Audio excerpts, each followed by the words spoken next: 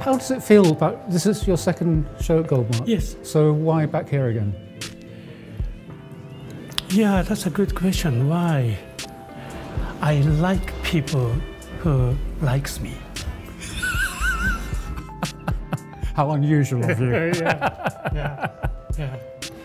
That's it. Good. Yeah. Fair enough.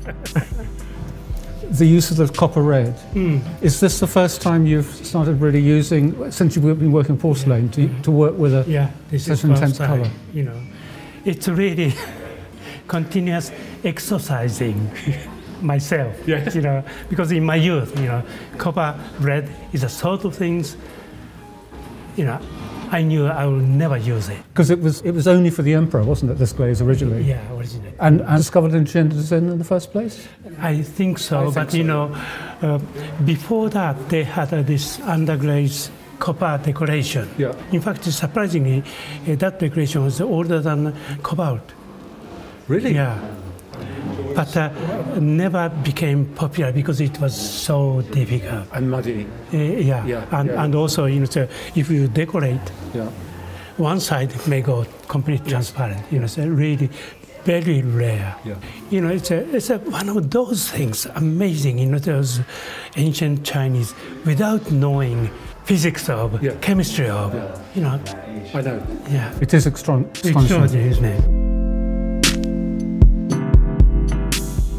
I mean, when I found Goldmark, it's because we moved into the area and suddenly finding there was a gallery that sold pots and really good work, I couldn't believe it. And it was to have a gallery of this kind in the middle of the Midlands just seemed extraordinary. I'm just a big fan of Mike's because I think his whole approach is professional.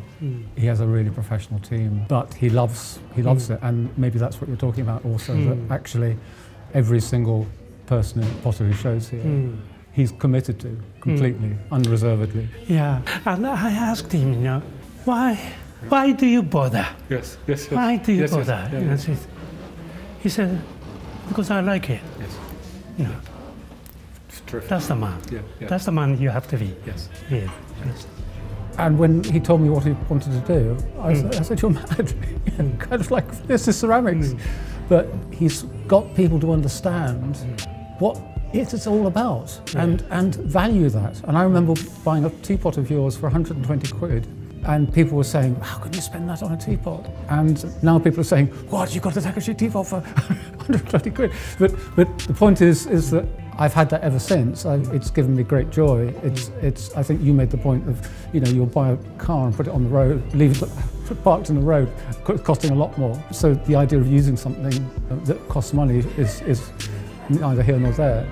And I think that, you know, Mike is like that as well. It's about pots that are used and the use is part of the experience. And I think, you know, the brilliant thing now that work is being sold more and more on the internet is how, in what he does here in the gallery, getting people to actually understand that and not simply the visual object, but actually it's a lot more than that. The gallery is the one that is building the confidence with the clients, it's not the potter.